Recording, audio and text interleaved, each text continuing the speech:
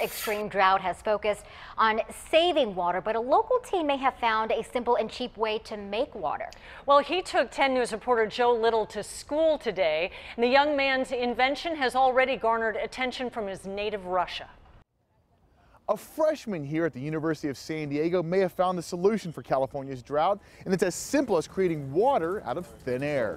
This is our processor. It's Engineering 102. 2 servo motors. Konstantin Avdienko is right at home. This one. He should be. The University of San Diego freshman has already raised the eyebrows of the science community here and abroad in his home country, Russia. And that's what I hope to accomplish if I win. If he wins. Yes. The 18-year-old has hidden an invention on campus that not only can win him some money, but it could ease California's water woes. I guess. Using simple supplies he bought at Home Depot, Electric wind turbine that drags the air down this pipe. Avdienko has created water 1/3 of a gallon during one day.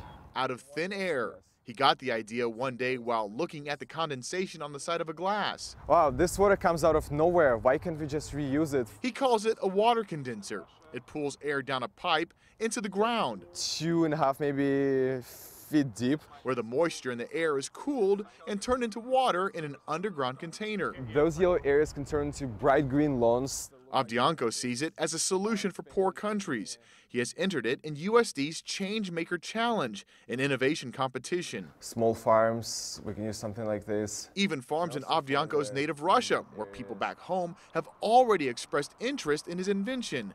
An invention that could crack California's drought as well. That's just a bonus. At USD, No, actually, Joe Little, I'm really passionate about helping people. 10 News. And the best and the brightest are here. If you'd like to hear more about the water condenser and vote in USD's Changemaker Challenge, go to 10news.com and click on the red television button.